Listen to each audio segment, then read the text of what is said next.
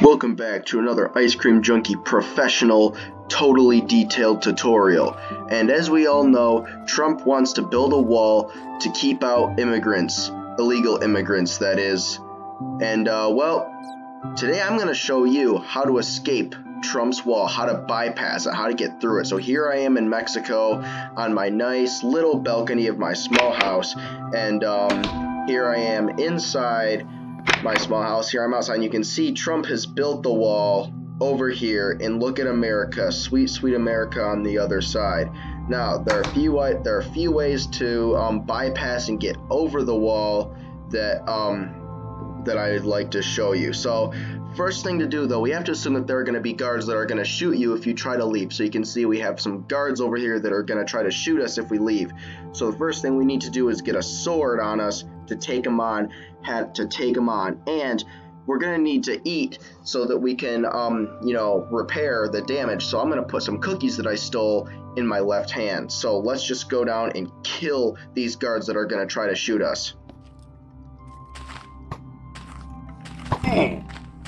And boom. Nope, that didn't work.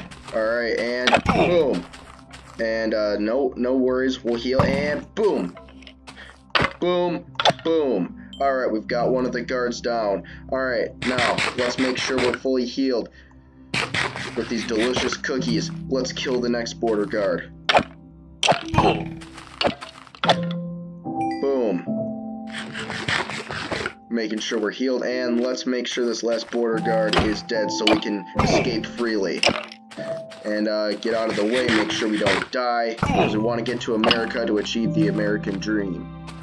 Alright, now we can finally get in to how to escape. So first, we're going to be using TNT to blow up the wall, but we're going to be doing that last. So we don't have to worry about that yet. But I have this blast protection, this armor that will protect us from explosions since we're going to be using TNT. So I'm going to put that on.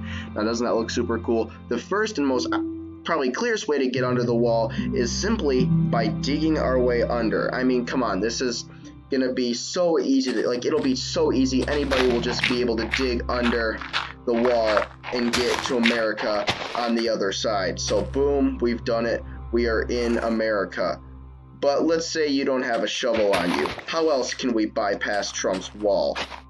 Whoops. Gotta keep eating these cookies because they're so good.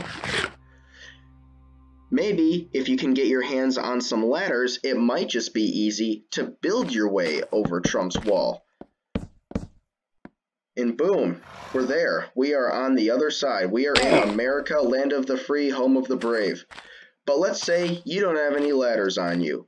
Well, maybe it might just be easier if you can dig up some dirt, and if you're just able to place the dirt under you, because it wouldn't crumble at all. That wouldn't make any sense. And then to get to America that way.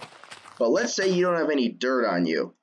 What if it might actually be cool if you could find yourself a little puddle of water, grab some of it in a bucket, place it at the top so it starts to fall down, and then climb your way up Trump's wall.